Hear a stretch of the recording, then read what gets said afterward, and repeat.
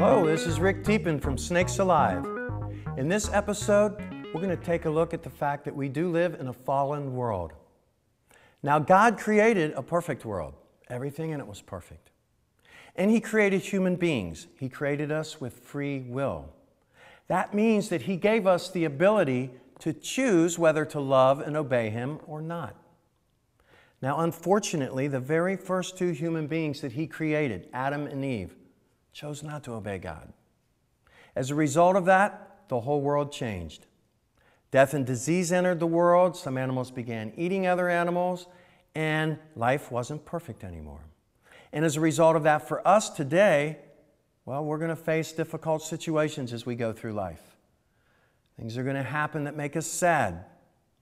Sometimes you might be faced with a very difficult situation that you're going through that might even make it seem like God doesn't care about you. And sometimes we're going to face difficult situations that are so bad, so terrible. Maybe you're facing a death in the family, maybe a serious illness, and you might think that God's not even there, and you just feel like dirt. Let me assure you that even in those tough situations where it seems like God's not there, He is there, even in the difficult situations. It's just that when life gets tough and it seems like He's not there, sometimes we have to look a little deeper. Sometimes we have to get below the surface.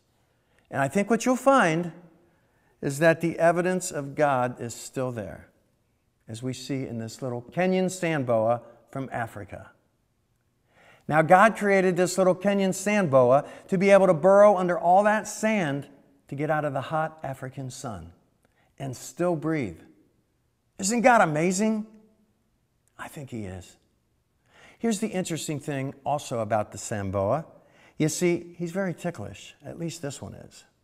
And so, if I give him a little tickle here, he'll just disappear right before our very eyes until you don't see him at all. Now you see him?